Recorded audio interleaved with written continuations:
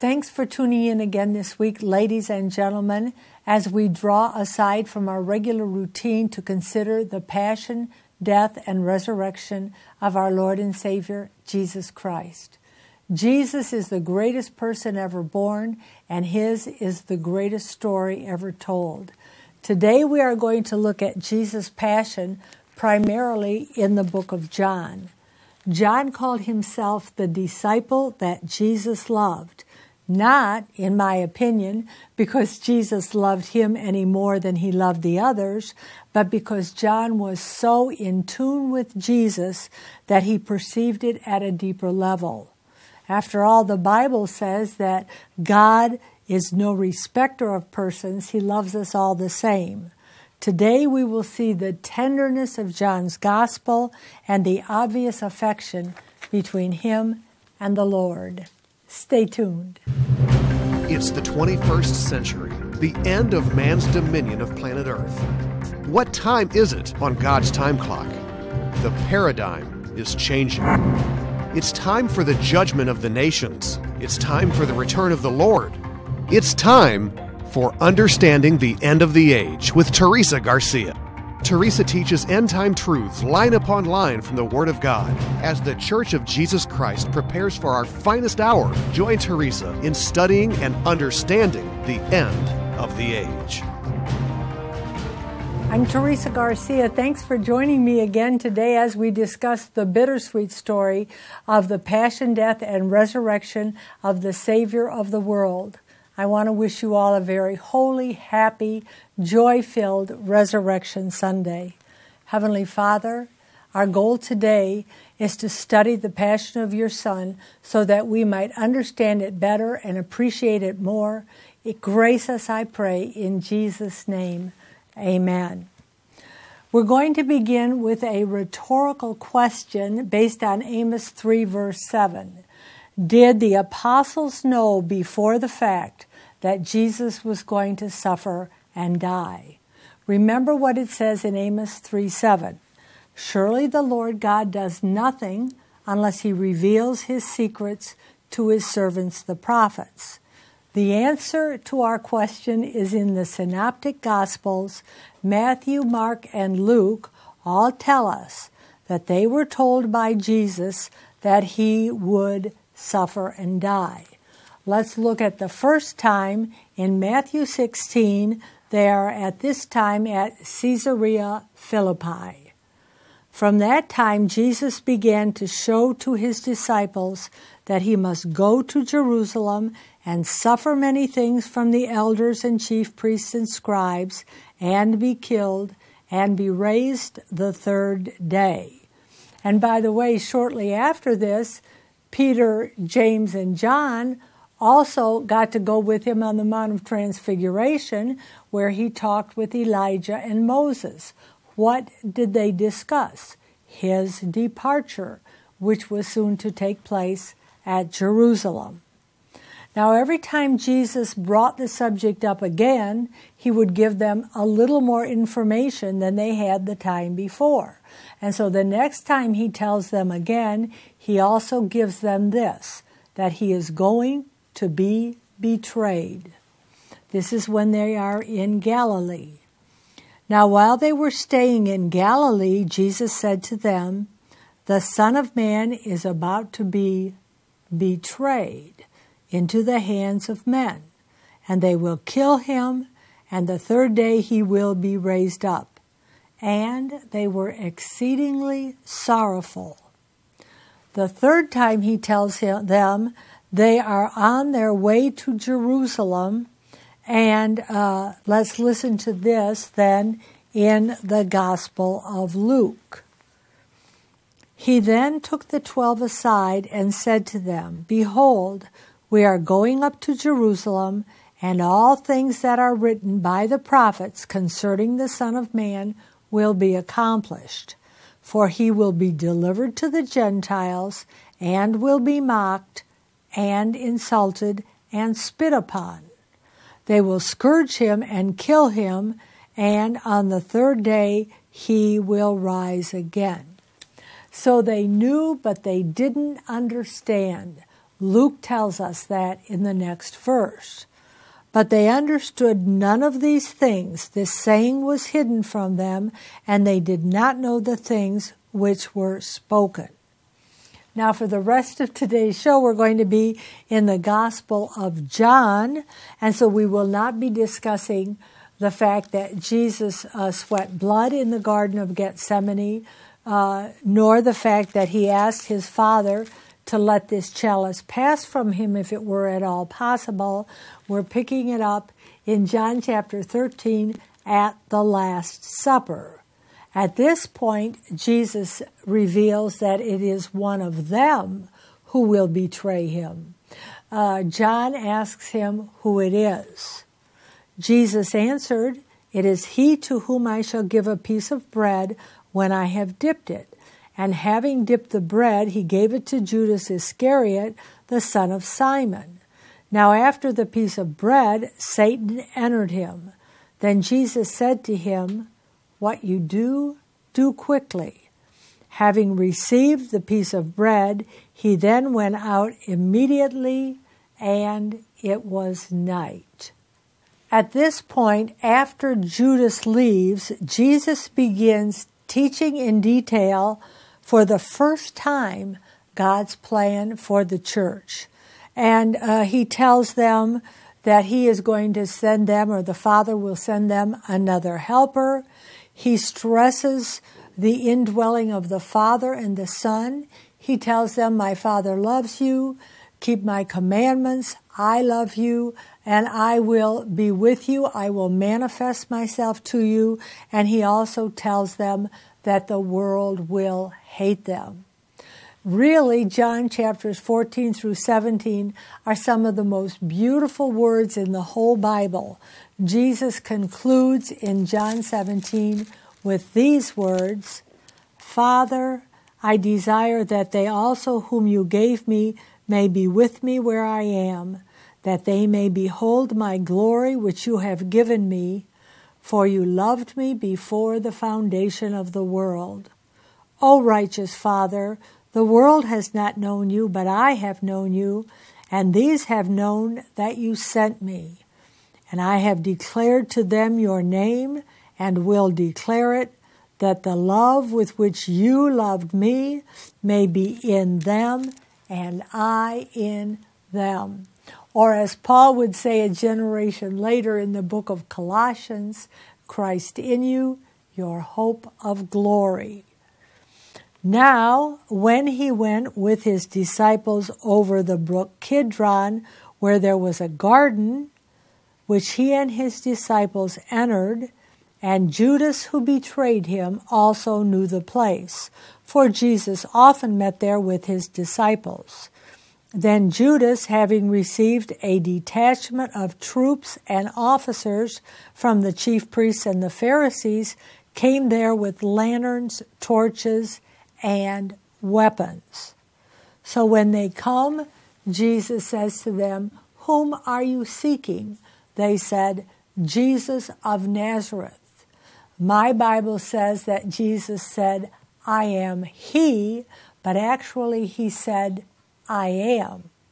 If you notice, the he is in italics, which means that it was added at the privilege of the translator. What does Jesus mean when he says, "I am"? Let's go back to Exodus chapter 3, verse 14. And God said to Moses, "I am who I am." And he said, "Thus you shall say to the children of Israel, I am has sent me to you."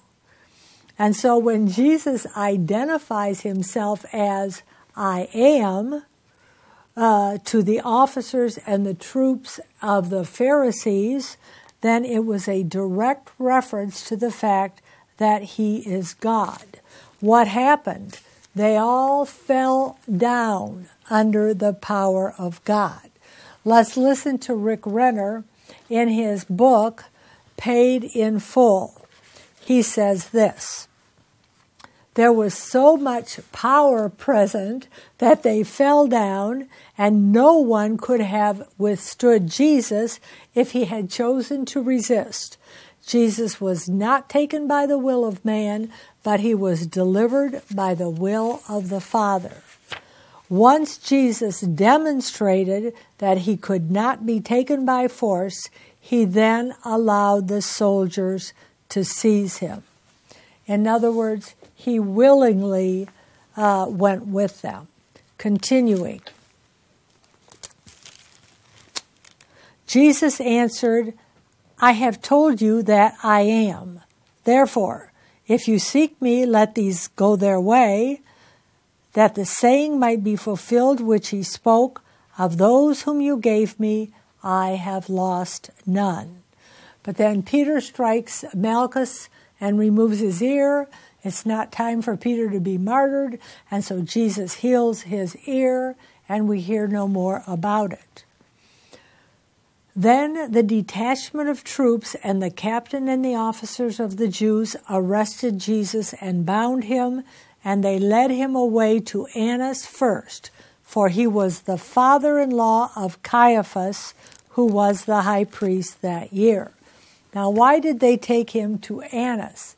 Rick Renner tells us why. He says, Annas was a great political operative in those days. He actually controlled many things politically and served as the high priest for 9 years.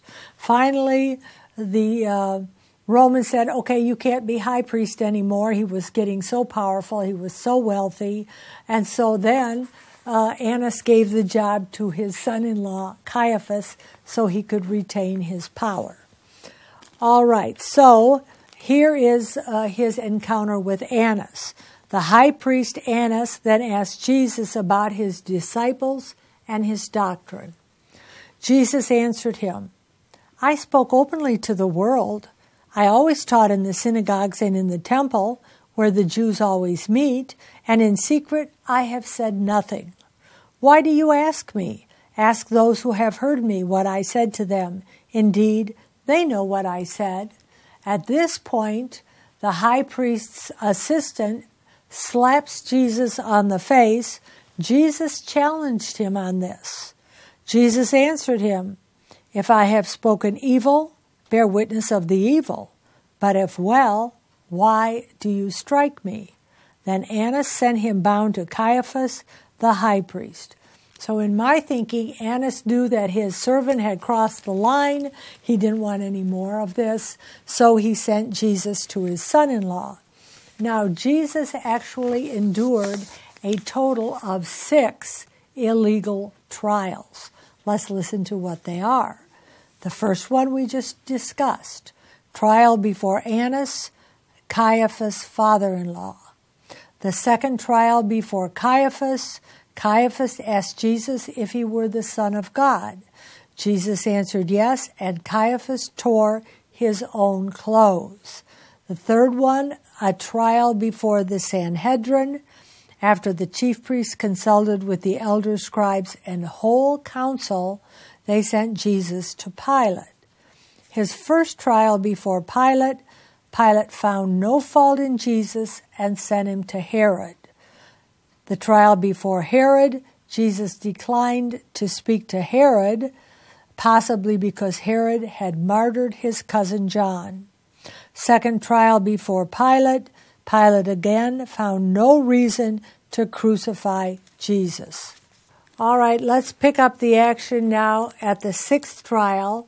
So then Pilate took Jesus and scourged him, and the soldiers twisted a crown of thorns and put it on his head, and they put on him a purple robe, and they said, Hail, King of the Jews! And they struck him with their hands. And Pilate then went out again and said to them, Behold, I am bringing him out to you, that you may know I find no fault in him. Now, before Jesus comes out to get sentenced, let's go back to Zechariah and look at a famous prophecy. In this prophecy, the Lord tells Zechariah to crown the high priest as king. In the Old Testament, the high priest was never the king. So this is a prophecy about Jesus. Let's listen to David Barron. In Zechariah, this is one of the most remarkable and precious messianic prophecies. There is no plainer prophetic utterance in the whole Old Testament as to the person of the promised Redeemer. Here is the prophecy. Behold the man whose name is the branch. From his place he shall branch out, and he shall build the temple of the Lord. Yes, he shall build the temple of the Lord. He shall bear the glory, and he shall sit and rule on his throne. Let's listen again to David Barron. He says this, behold the man, an expression which has become famous and of profound significance, since some 5 centuries later, in the overruling providence of God, it was used by Pilate on the day when he who came to bring life into the world was himself led forth to a death of shame. So now let's hear, as Pilate says those famous words, behold the man. Then Jesus came out, wearing the crown of thorns and the purple robe, and Pilate said to them, behold the man. There are many paintings throughout the ages titled Ecce Homo, or Latin for behold the man. The forlorn lady looking down at the right side of your screen is presumably Pilate's wife, who was opposed to crucifying the Lord. Then the chief priests and the officers, who would have been familiar with the words, behold the man, in Zechariah, were in a frenzy, whipping up the crowd and getting them to cry, crucify him, crucify him. Pilate found no wrong in him, but he agreed.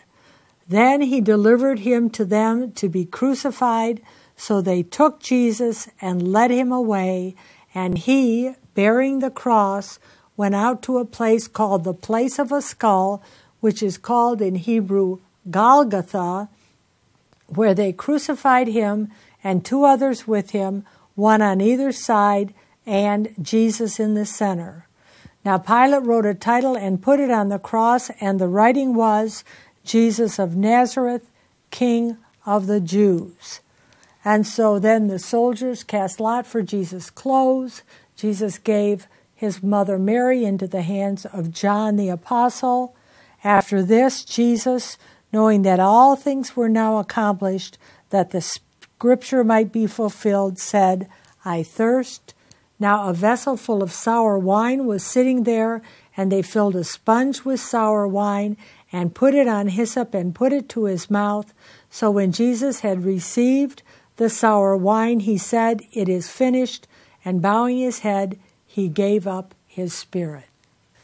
Next, we will discuss one of the unsung heroes of the crucifixion, Joseph of Arimathea.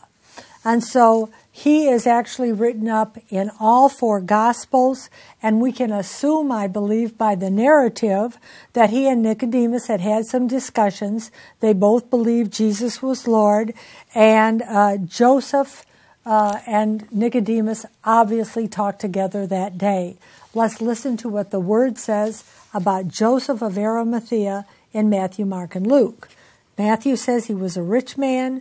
The tomb where they laid Jesus belonged to him. Mark says he was a prominent council member who was waiting for the kingdom of God. Luke says he was a just man who had not consented to the decision to kill Jesus, and that he was from Arimathea, which is a city in Judea. So now let's listen to what it says about him in the Gospel of John. After this, Joseph of Arimathea, being a disciple of Jesus, but secretly, for fear of the Jews, asked Pilate that he might take the body of Jesus, and Pilate gave him permission. So he came and took the body of Jesus, and Nicodemus, who at first came to Jesus by night, also came, bringing a mixture of myrrh and aloes, about 100 pounds. Let's take a look. Then they took the body of Jesus and bound it in strips of linen with the spices, as the custom of the Jews is to bury. Now in the place where he was crucified there was a garden, and in the garden a new tomb in which no one had yet been laid.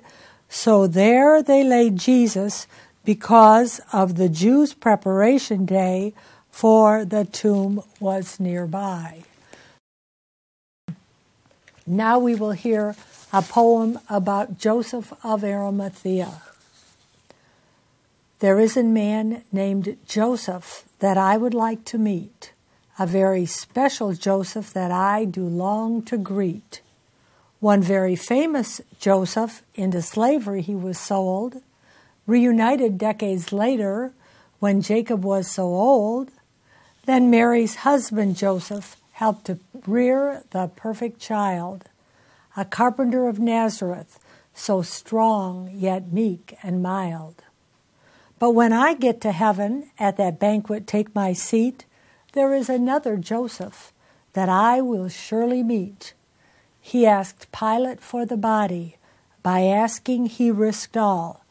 He knew he had to do it to fulfill his holy call.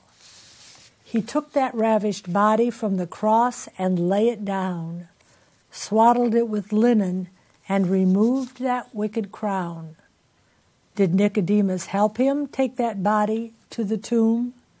Did he watch while Mary kissed the firstborn from her womb? Before he rolled the stone in place, did he kneel and say goodbye? When he walked away that night, did he curse or did he cry? When I meet that Joseph, this is what I plan to say. Did you know that he would rise in triumph that third day? Now, on the first day of the week, Mary Magdalene went to the tomb early while it was still dark and saw that the stone had been taken away from the tomb. And she ran and came to Simon Peter and to the other disciple whom Jesus loved, and said to them, They have taken away the Lord out of the tomb, and we do not know where they have laid him. Peter therefore went out, and the other disciple, and they were going to the tomb. So here we see early Sunday morning before the sun is shining, or maybe they just barely see the sun. They are on their way to the tomb. Mary Magdalene comes and tells them. They run toward the tomb. John outruns Peter. He's younger, he's faster, and when he gets there, he does not go in because he knows that Jesus has nominated Peter as the head of the apostles, and so he's humble enough to wait there for his leader. Verse 3, Peter therefore went out and the other disciple and were going to the tomb. Now Simon Peter came, following him, and went into the tomb, and he saw the linen cloths lying there. Next, John enters the tomb, and this next verse is so powerful to me. Then the other disciple who came to the tomb first went in also, and he saw and believed. I personally have been in the garden tomb. I know many of you have too if you've been to Israel. We don't know if it's exactly where they laid Jesus, but we know what size slab it was. And I have a mental picture then of John standing there looking, and then all of a sudden he processes all of this in his mind, and he believes. Hallelujah. Jesus is alive. We will be right back. In Leviticus 23, the Lord gave Moses the holy days that will play out as history unfolds. We are now living in those exciting times when the fall feasts will be fulfilled. The 7 feasts of Israel foretell the history of the redemption of the world. Theresa's 7-part DVD series, The Moedim of Jehovah, answers the following questions. Should our day of rest be Saturday or Sunday? Is there rapture in the fall of the year? Why is the bread on Pentecost leavened? And when will Messiah return? Send $36 for Theresa's 7-part series, The Moedim of Jehovah. Also in the series, Theresa makes the case that Jesus was probably born in the fall of the year. She discusses Hanukkah and the Jewish hero Judah Maccabee, who defeated Antiochus Epiphanes, who was a type of the Antichrist. Order The Moedim of Jehovah right now for only $36. Call 618-281-3291 or send $36 to Theresa Garcia Ministry, P.O. Box 494, Columbia, Illinois, 62236. Or order online at teresagarciaministry.com. Call now and we'll include free with your order Theresa's teaching on the book of Esther and the 10 sons of Haman, who are the type for the 10 kings who rule with the Antichrist. Remember, call 618-281-3291 and ask for the Moedim of Jehovah for only $36, and we'll also send you absolutely free the teaching on the book of Esther.